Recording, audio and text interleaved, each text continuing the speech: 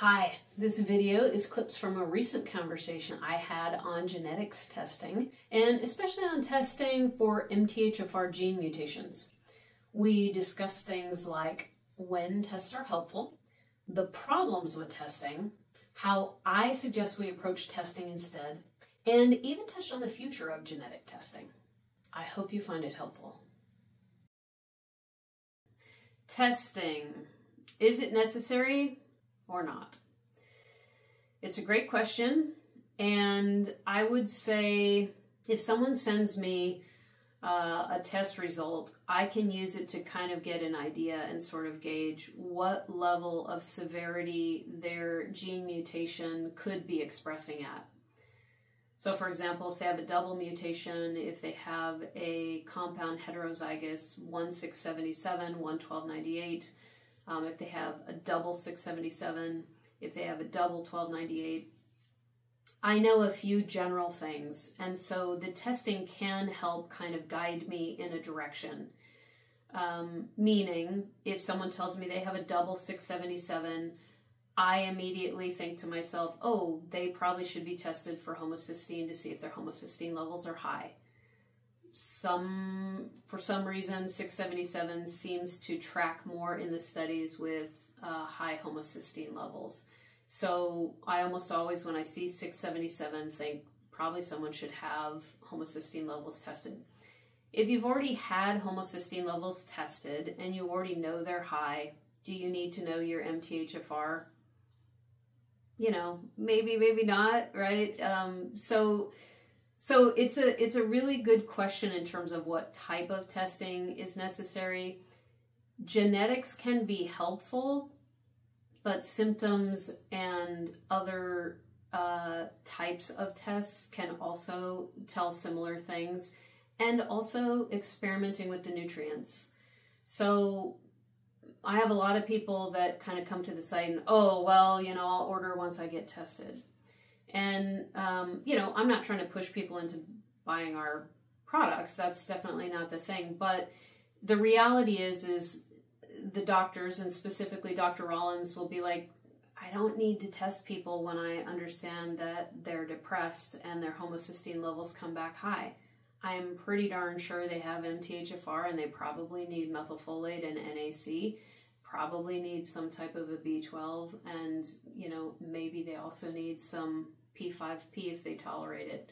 So in his mind, he knows enough about how MTHFR works to be able to figure in the symptoms and the other test results that he finds to be able to suggest, hey, these nutrients would probably do you good and you probably have this mutation. Is it sometimes helpful for people to have peace of mind and so they get testing? I tend to be one of those people where I want a whole lot more information than maybe I really need. So I love the tests because they kind of help. And at the same time, I have one of the mildest MTHFR mutations. In fact, if a doctor looked at my test result, I have a single 1298. They would be like, oh, well, you don't have issues with MTHFR. And yet, when I took methylfolate, that absolutely changed my life.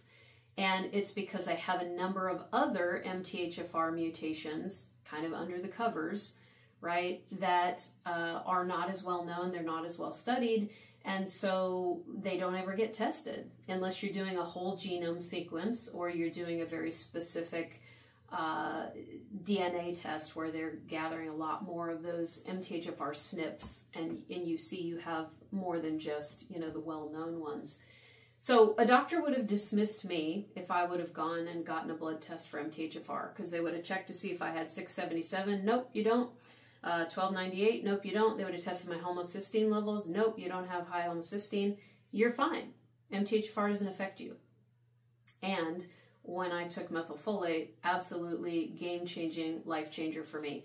And I just show as having a single MTHFR mutation. So why is that, right? I've got other SNPs, there's other things. So I started experimenting with the methylfolate when my test result came back. Now that was back in 2011. There wasn't anybody to say, oh, is this important or not important?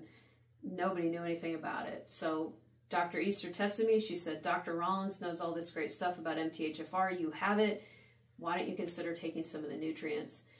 But today, the doctors would tell you, oh, 1298 really is nothing, and you only have one mutation, so, or a single, so it's not important. So testing does not tell the whole story.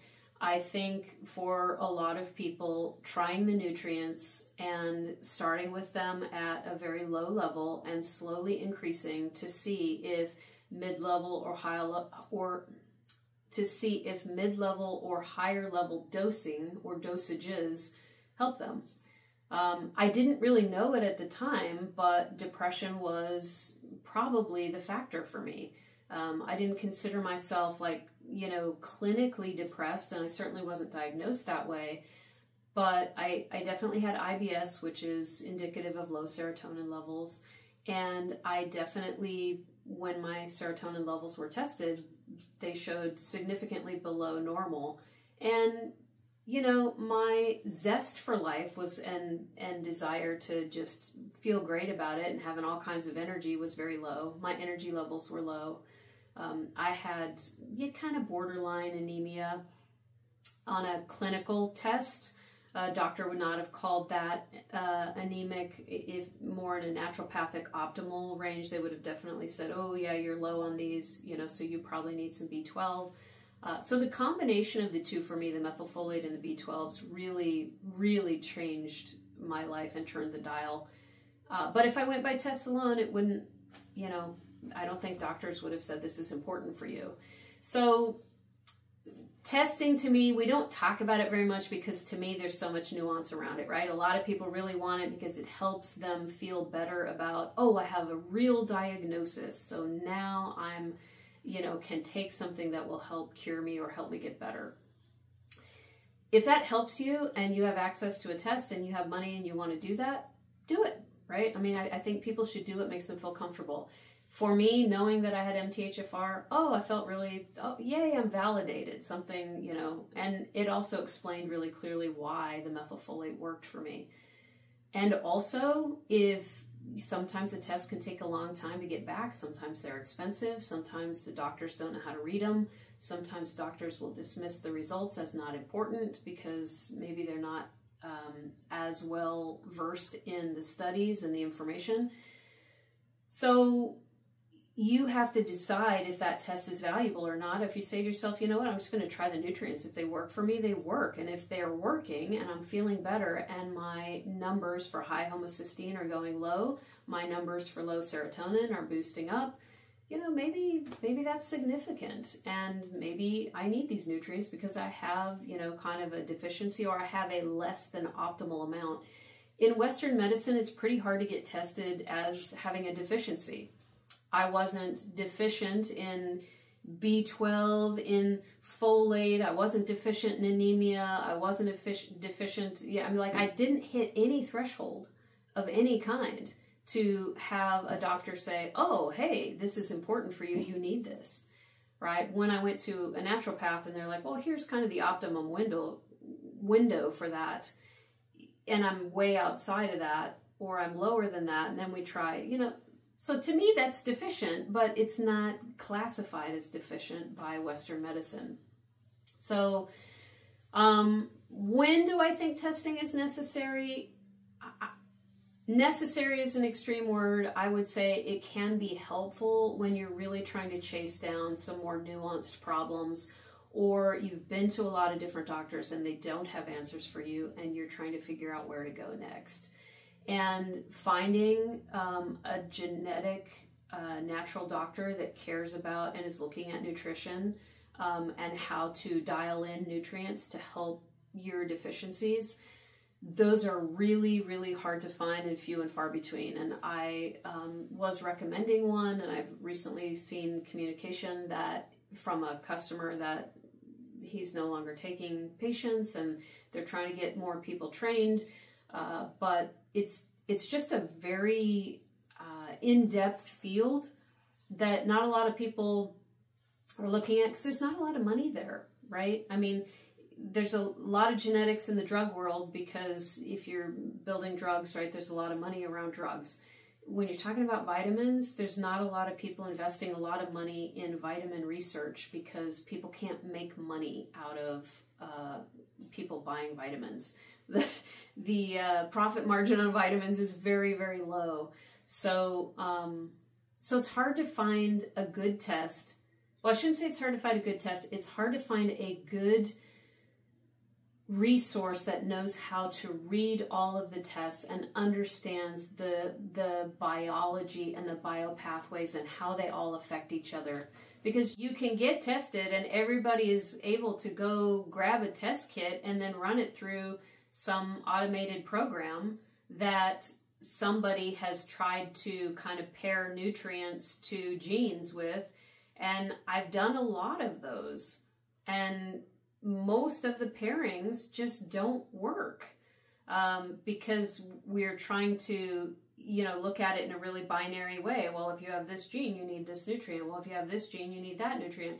And it is not that binary. We have massive pathways with massive, you know, genes that are doing, each of them doing such different things, that, you know, you and I can have the exact same gene mutation and we can both respond absolutely opposite to a nutrient that somebody thinks we should be taking for that gene mutation.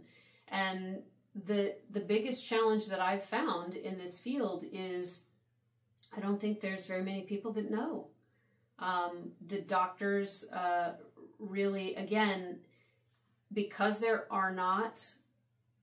there's not money to be had in the study of nutrients and vitamins and diet, right, or how nutrients affect our health. You don't have lots of people diving into this field to learn more. There are a few people here and there, but the amount that they know, I mean, a lot of times people focus on a very small area where they know a few things here and there, but the number of people that have a breadth is really, like, I just haven't been, and that's why we don't recommend any particular test. I don't really have one to send people to. Dr. Amy Yasko does a great job on the methylation pathway. She very specifically specializes in folks on the autistic spectrum, and she targets children on the autism spectrum. And so all of her products and testing and information that she gives out to people are really based on that niche, which is kind of a multi-prong genetic challenge, right? Because it's this autism spectrum is a handful of genes that are doing things in different ways. And so even just that small number of genes, like, I don't know, I think she's 18 or so-ish genes, I mean, she's been doing that for 20 years or more, like way before I was doing it in 2011. And that still is a massive, I think, learning curve where she's trying to give people information. And that's just this really tiny, you know, narrow niche that she's looking in. But if you want help with that niche, that's a great place to go looking, right? If you have kids on the spectrum, if you're on the spectrum, if you know people that are interested in being tested and they're on the spectrum, she is a good resource for that specifically. But she narrows down into this really tiny niche, right? And so people that know broad areas, they're just not out there that I've found. And I keep looking, and if other people find them, send them our way. We would love to continue to kind of dive into and vet various, you know, resources so that we have places to send people to, because that's what we want to do at the end of the day. I just think we're so new in this curve of we're finding out about genetics, but we don't know the full ramification of how to solve or address. I mean, genetics is relatively new. The whole genome sequence project, I mean, we're only 20 years or so out from that. We are not very far along. And so understanding the ramifications of something. I mean, just because you know you have something, we don't have a lot of those solutions in place yet. And so the way that Dr. Rollins talks about it as, he calls it metabolomics, which is, and apparently there are a few military grade machines in the US that can actually do this, but when you take a blood sample, it can basically read all of the metabolites in the body and then kind of be able to adjust and understand which metabolites are in or out of balance. And so it's this highly precise, really extreme, running just crazy amounts of calculations in order to, I mean, like weeks at a time calculations before you get a test result. So very fascinating, and Dr. Rollins really feels like when we understand more about and we are testing metabolomics, we're going to know more. Because just getting a genetic test gives us information about what our genes might be doing or might not be doing. It doesn't tell us what the body is actually doing. And so that's sort of, therein lies the epigenetic, right? You can have a gene mutation, but it may not necessarily be expressing. So if it's not expressing, if you had a map of the metabolomics, right, where you could see all of the metabolites, you could probably map that to a gene and say, oh, this gene is expressing and is causing problems. And then the question is, when do we start getting solutions for when certain metabolites are off, right? How do we start correcting for that?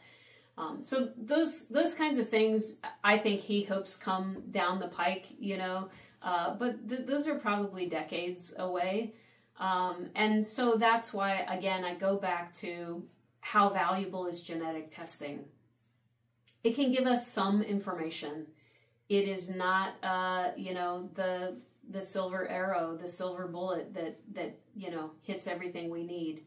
It's some bit of information that we can take with us. And I think at the end of the day, one of the big things that I don't think we give ourselves enough credit for, that we really should try to do more of, and I'm trying to learn how to do this myself because I was never taught this, but is really to check in and pay attention and try to be intuitive with my own understanding of my body and how I feel and what I think I might be needing or not needing in terms of nutrients, in terms of foods and dietary things that I'm putting in my body, in terms of what level of rest I might need, what level of exercise I might need, just paying attention, right? I mean, for me, my body is creating all of these, you know, hydrogen extra, you know, hydrogen peroxide.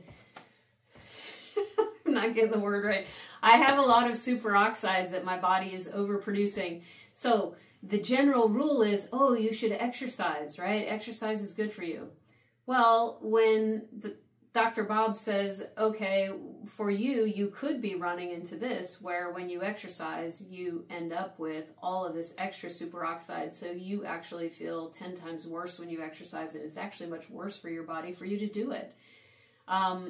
So I think we tend to take other people's recommendations for us, and we should ourselves. Oh, I should exercise. Oh, I should do this. I should eat that healthy food that I hate the taste of.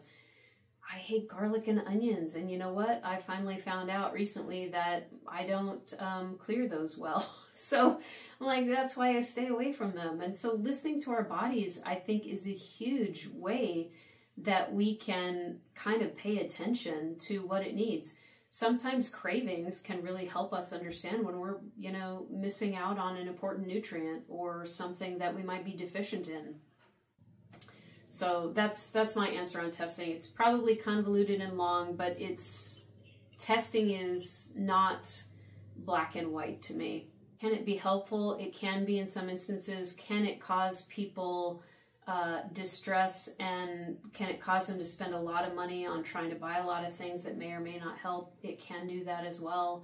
So I think it's a double-edged sword, and you have to use it like anything else with a sense of balance and understanding intuitively what's right for you and your needs.